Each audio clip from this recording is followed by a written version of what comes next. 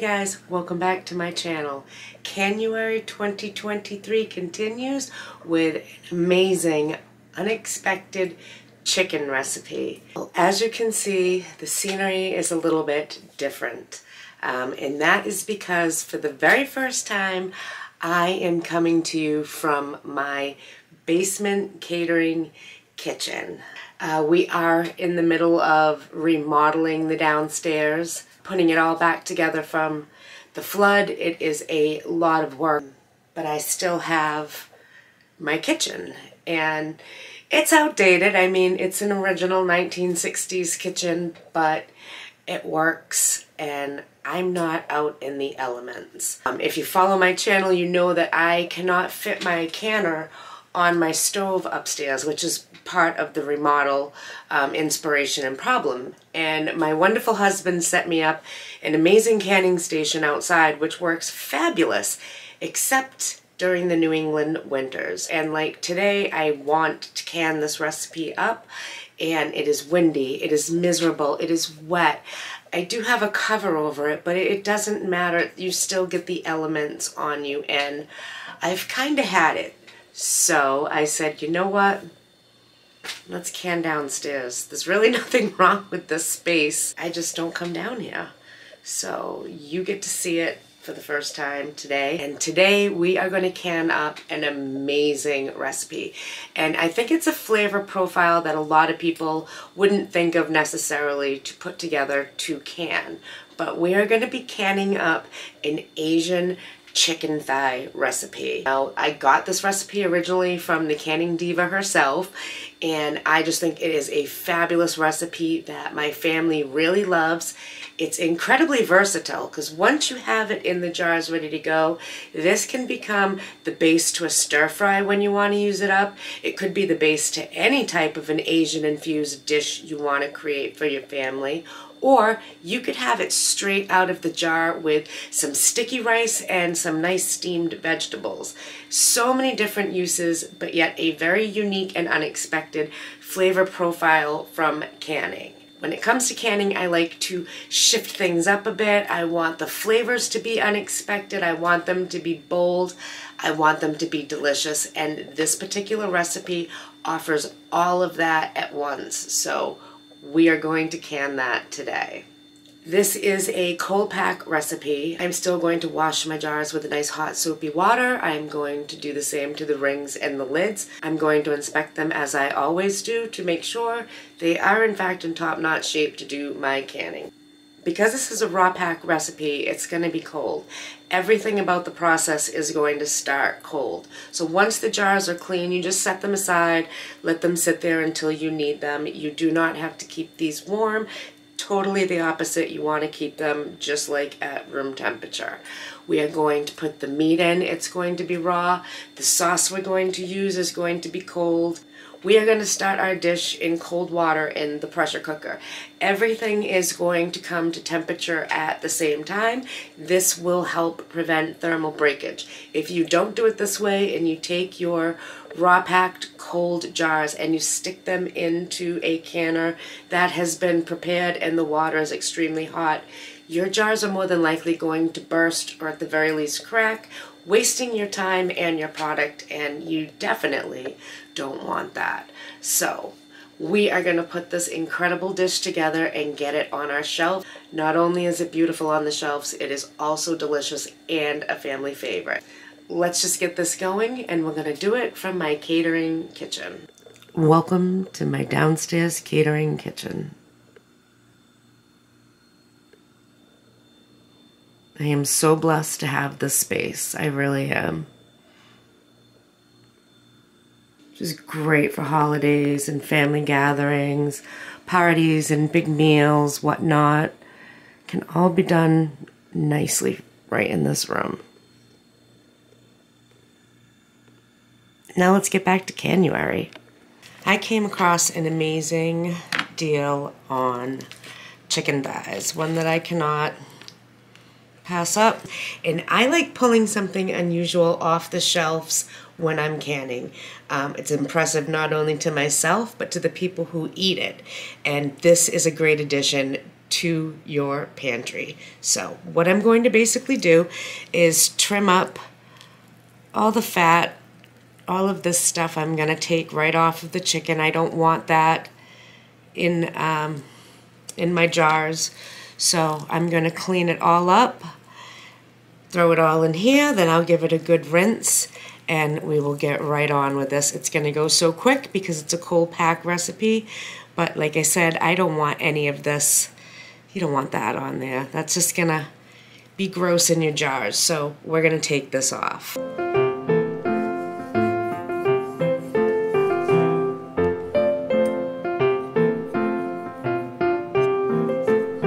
I never cut my meat on a cutting board. I always use an alternative. I don't like the meat to absorb into the wood of the cutting board. I like to be able to wash it off and really, you know, get all the germs and everything off of there. But I'm going to link down in the description one of my favorite boards that I like to use for cutting my meat that is safe for my family.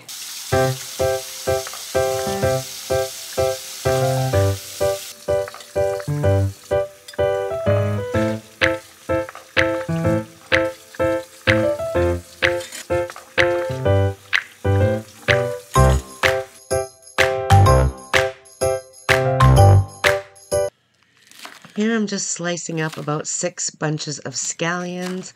These are going to be used in the bottom of our jars in this canning recipe. We're going to start with 1 cup of honey, but before I pour honey into any measuring cup, I always give it a good spray with cooking oil. This allows the honey to release nice and easily from the cup itself. Now a cup of water. 3/4 of a cup of soy sauce, or in my case, coconut aminos. 1 6-ounce can of tomato paste. I like to use organic. And a 1/4 cup of rice vinegar. You can also use apple cider vinegar if that's all that you have. Tablespoon of sriracha sauce. 1 tablespoon of onion powder. 2 teaspoons of garlic powder. And 3 tablespoons of clear gel, which is a thickening agent safe for canning. I like to start whisking with my hand whisk first because it allows me to scrape the bottom and incorporate the ingredients nicely. Then I do like to move on to my electric whisk. This just makes the sauce so much smoother, and it's actually a lot easier with my rheumatoid arthritis. For this canning recipe, I am going to be using my wide mouth jars. I'm going to be doing it in the quart sizes. You can do this in pints or in quarts. Wide mouth is best for this particular recipe because we're using whole chicken thighs. They tend to be obviously bigger, and by using the wide mouth, it doesn't taper on the neck. It stays nice and straight, allowing you to get the meat in there and pack it down. We're going to put approximately 8 chicken thighs in the quarts. You'll do approximately 4 if you're doing pints. Again, that number will fluctuate depending upon the size of the thighs you're actually using. We are going to get a base of scallions in each of our jars. My canner could only do 5 quarts maximum at a time. I could put a layer of pints on top. I don't want to can this up in pints. That is not large enough for my family, but let me just say that if you were to can this up in pints, this is a fabulous dish to be able to take directly to work with you. Some leftover rice, straight on its own. The flavor is phenomenal. Pop it in the microwave and you have a super quick lunch. But for my size family, we need the quarts. So first things first, let's get our scallions in our jars. I put about 2 tablespoons of scallions in each jar. Got my scallions in the jars. Now I'm going to add my chicken. I only got 6 in here, so we'll see what the rest does.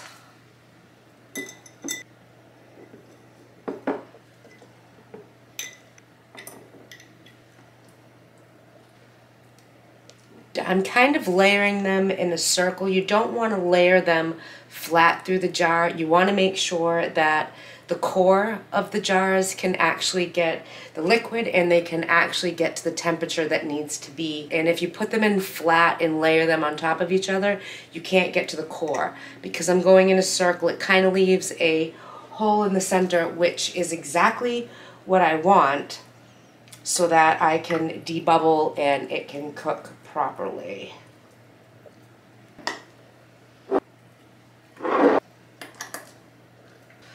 Jars are full. I'm gonna wash my hands.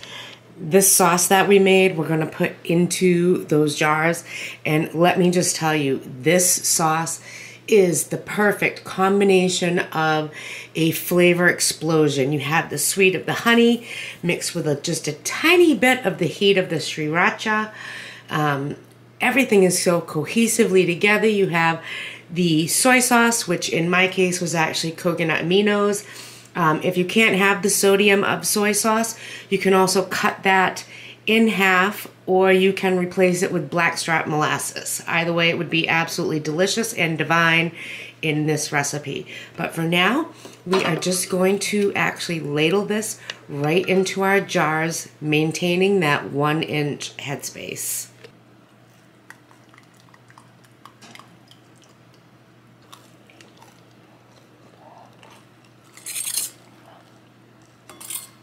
This sauce needs a little bit of help to get down within the chicken, so after each ladle, you're definitely going to debubble.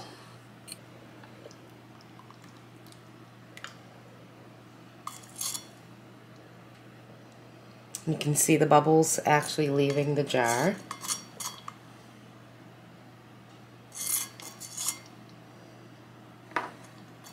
That's how you know the sauce has penetrated its way all the way through. It's those bubbles. You don't want those bubbles in there. You want to make sure that you are getting them all out.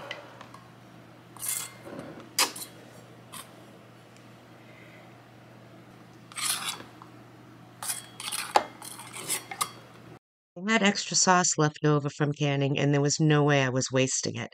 So I threw it in a mason jar and put it in the fridge for later use.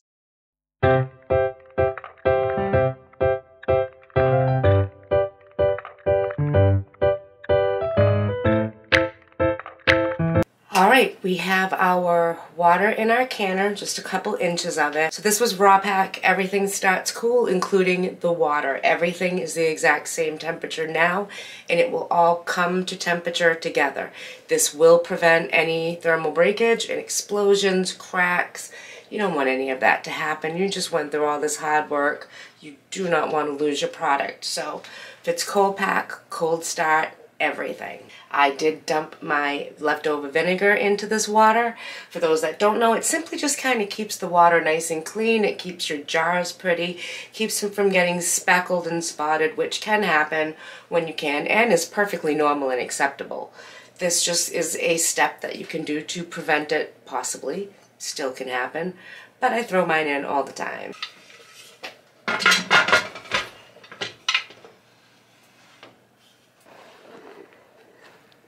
I truly am in my element in more than one way.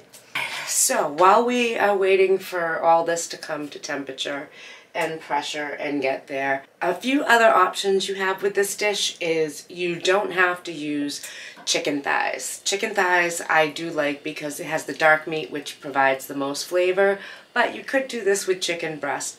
You could also do this with pork. This sauce would be amazing with either of those three choices right there. The flavor, you guys, that comes from this is truly mind-blowing.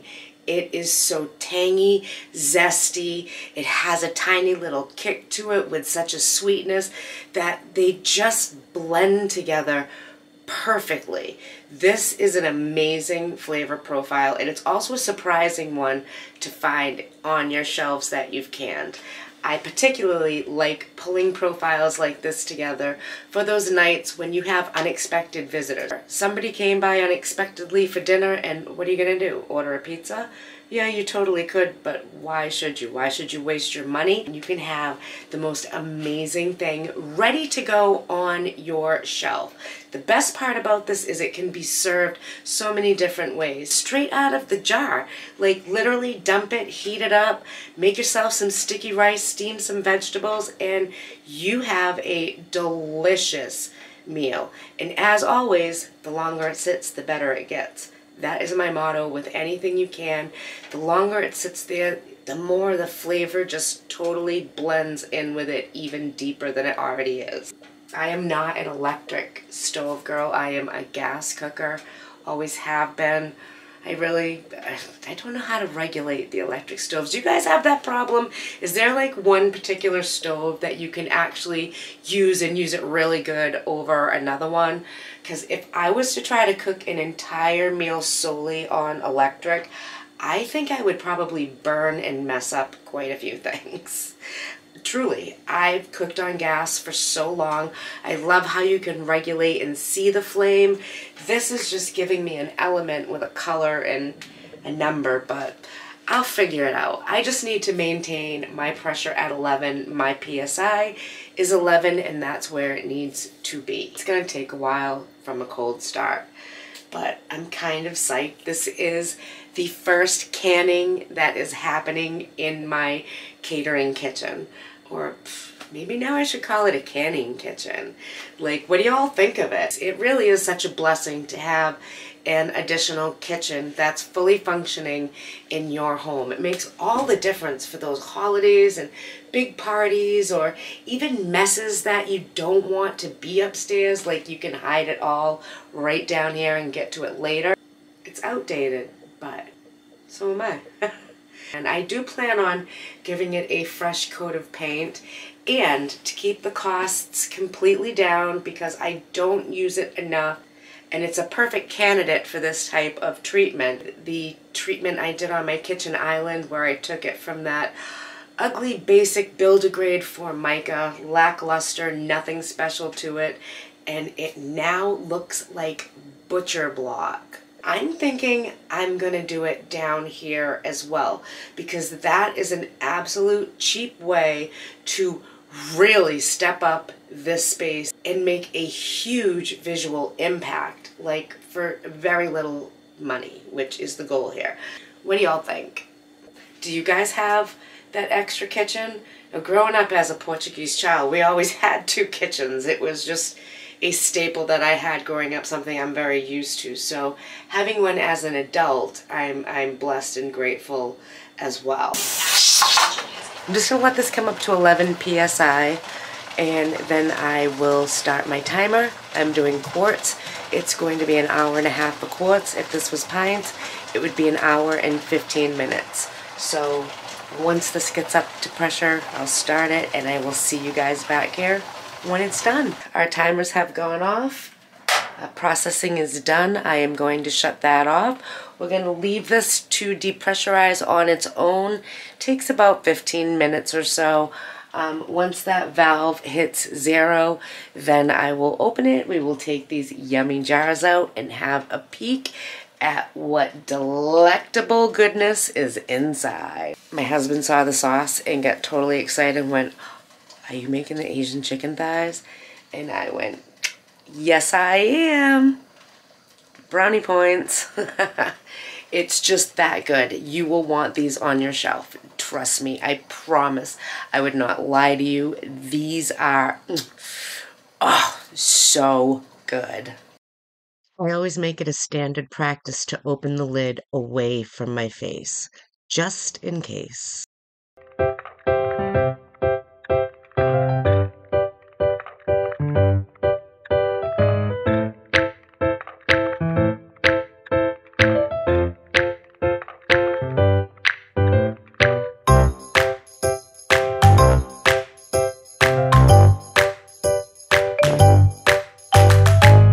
And there we have it. 5 amazing, delicious quarts of Asian chicken thighs. It smells so good. I cannot begin to honestly tell you how explosively delicious this flavor profile is, and it's an absolute must-add to your pantry. Whether you can or not, it is a fabulous sauce for an Asian-inspired dish, but it is so good canning it up. The longer it sits, the better it gets. Well, thank you so much for joining me as I took my maiden voyage with you guys and canning in my catering kitchen. Or is it a canning kitchen now? I keep forgetting, I'm not sure. But I think it went so good. It was so nice to be able to do this on the stove, not outside with these elements. It's just insane as to why I haven't done this before now. But you can bet your bottom dollar going forward, I'm going to be. I am still so excited to bring you yet another amazing recipe for Canuary. Next week I'm going to use beef and take a vintage dish and bring it back to life with pizzazz. You're definitely going to want to stick around for that. If you're new to my channel, I hope you'll consider hitting that subscribe button and joining our community. I do make new videos every week and you never know what they're going to be about. But one thing's for sure, it's always about everything homemaking and the 3Ds. Design, decorating, and DIY. Thanks so much for stopping by, and I will see you guys real soon. I wish you could smell this in my house, you all. Like, this is amazing. Just look at this. This is, oh, gorgeous.